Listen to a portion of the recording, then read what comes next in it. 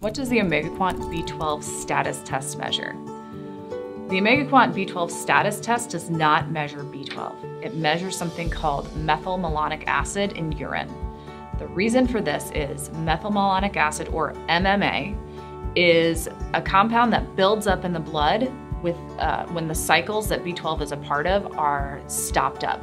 When we don't have enough B12, the cycle that it's a part of is stopped because it can't continue to function, and certain compounds in the cycle build up in the blood and then they spill over into the urine.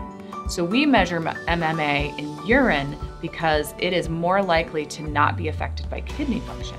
When you have poor kidney function, MMA can increase in the blood, but it doesn't necessarily indicate that B12 status is the issue.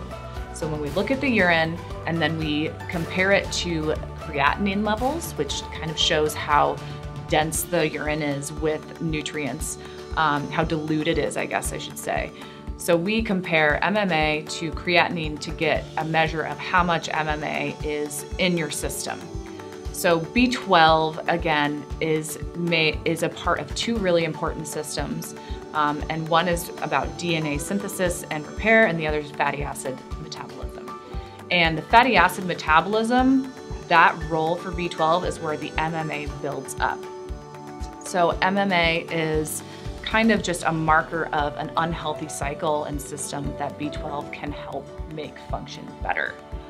So we do call it a B12 status marker because it's not actually B12, but it's showing you the functional capacity of B12 in your body.